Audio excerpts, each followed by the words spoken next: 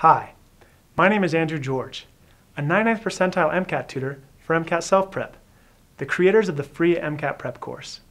In this video, I want to discuss what MCAT test day is like.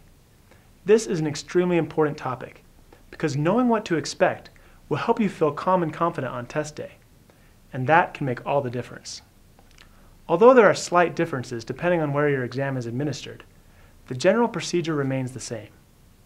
You will walk into the testing center and someone will be there with a checklist that has your name on it. You will show them your ID and they will give you a key to your locker. They will instruct you to put all of your belongings, except for your ID and the key, in that locker. They will instruct you to put all of your belongings. You will then take a seat in the waiting area until they give you further instructions. Once the time has arrived, they will call students up one at a time to start checking you in. During check-in, you will again show them your ID, and they will take some fingerprints and do a simple pocket check. They may also use a magic wand, typically 11 inches long, made of holly with a phoenix feather core, and wave it around your body while chanting Wingardium Leviosa. Not really. But they will wave some kind of wand for detecting like cheating devices or something. But you can pretend they are casting a magic spell on you that will give you superhuman test-taking abilities, if you'd like. Anyway, after you get checked in, they will lead you into the testing room. There will likely be cubicles with computers set up at each one, and headphones that you can use as earplugs. Keep in mind, though, that every testing center might be different.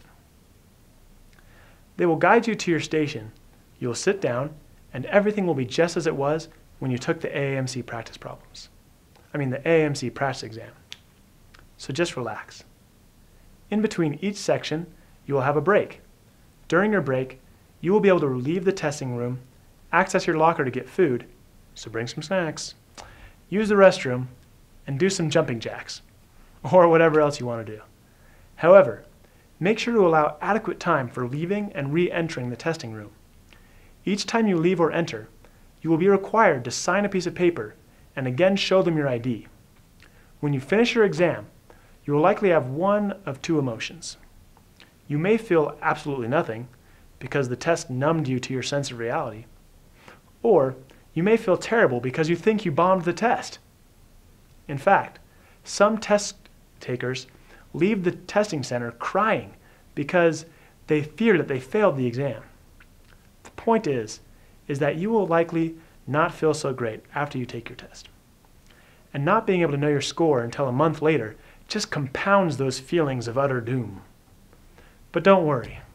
You, like many other top scorers, probably did just fine. For this reason, at the end of the exam, when the screen asks you if you would like it scored or not, you should just choose to have it scored.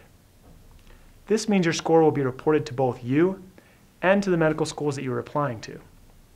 The other option is to opt out of having the exam scored, and it will be as if you never took the exam.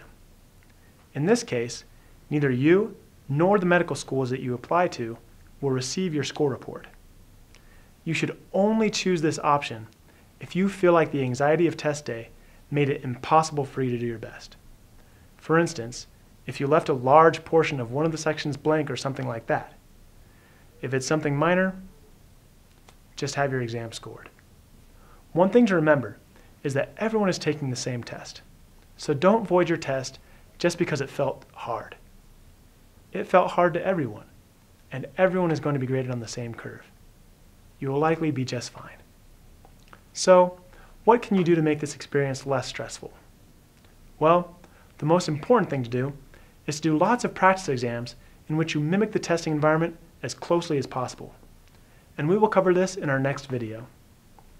And if you are still feeling stressed about test day, be sure to schedule a tutoring session with one of our 99th percentile MCAT tutors. They will help you know what to study during the final weeks before you take the MCAT. They will also be able to give you key advice, resulting in big points for you on test day. To get started, visit MCATselfprep.com right away. We look forward to helping you reach your MCAT goal today.